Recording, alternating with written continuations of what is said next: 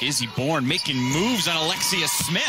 Everyone's going to have to adjust on the fly, and that's what this season's really been about. Between COVID pauses, injuries, who can adjust the best are the teams that succeed. Katie Borovich, and Izzy Bourne has the ball.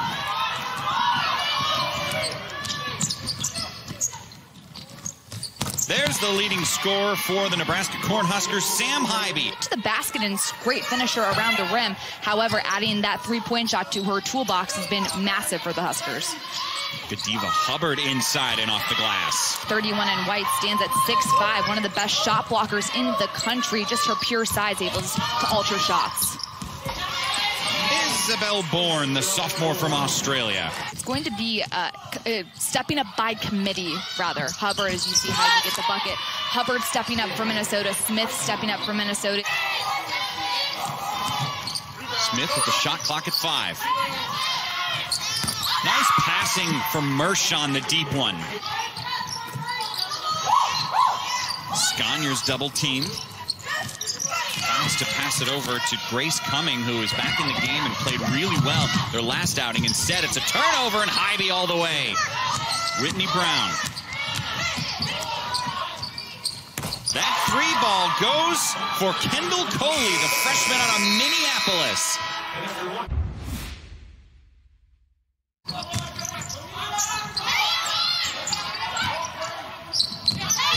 Kate Kane looking for position, finds it. They have beaten a few ranked teams this year. Huskers took down Northwestern twice, Ohio State, and Michigan State earlier in the year. The deep shot goes for Kendall Coley. What I was most impressed with, the way you said important. There's actually a T in the middle of important. People don't know that as Bella Cravens gets the bucket to fall. It's important to pronounce that T. I was going to say, that must be very traumatic. You're clearly over it bringing it up on this broadcast. 16 and it really hurt me. It's not a big deal. Oh, man. If they could only see you now. Great feed inside to Kane for 2. Kane's size once again. Of course, she's on the Big Ten All-Defensive team yet again. That's 3 times in her 4 years she's been on it. Bagwell Katalinic recovers and lays it in. Nebraska winning this second quarter 20-8. Expanding on their 5-point lead they had after 1. And in the lane, it's good for Haiby. Of 10 and 11 respectively, and Borovitz brings it the other way for Minnesota.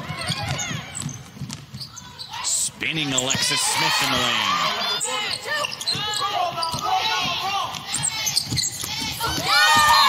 Swat. Clark Sconyers, the sophomore. Opens up a lot in the paint because the defenders have to come out. So as a result, Minnesota would be able to get more paint touches if they had a great three-point shooter out there. Great effort by Grace Cumming, who was getting the boards and then does hit a 3. Hard, man. I mean, 6:30 hits different when it's a shoot-around situation. It's just such a cool opportunity to have every team here as Bourne knocks down the 3 for Nebraska. Okay, so give people at home, if they're coming in for the women or the men or the men's NCAA tournament, give them a thing that you got to do in Indianapolis that you won't find in like a brochure. Well, a few moments ago, we saw an injury to Ruby Porter of Nebraska. Olivia Decker's with us. What's the latest on that? Yeah, Mike, she will not return. In fact, she just went back in the training room. She's receiving an MRI. Especially tournament time in March, all bets are off. This time of year is all about momentum. And you have a player like Izzy Bourne who's able to pull off up and unders. The best offensive team in the nation, averaging 91 points a game. Going to be big for Nebraska to control pace of play against a team like Maryland who wants to speed it up. Times this year when they have been able to slow down that pace and stay really disciplined on the defensive side of the ball. So if they're able to do that, who knows what could happen? It's March, all bets are off, and Ashley Scoggins getting layups. Absolute star power like we've never seen. I mean, you have years where there's one utterly great player or 2 or 3, but the amount of talent this year in the league has been such a joy to watch throughout the year. There are so many players who made second team All Big Ten that you could make an argument that they should have made first team All Big Ten. That's what they're looking for with Sconyers. Turns to her left, shoots to the right. Bagwell Katalinic, another rebound. She's got 7. Borovich drills a deep one. Playing her final week of games in the Scarlet and Cream. My, another deep one. Your final score in the first of 4 games today in Indianapolis is 72-61.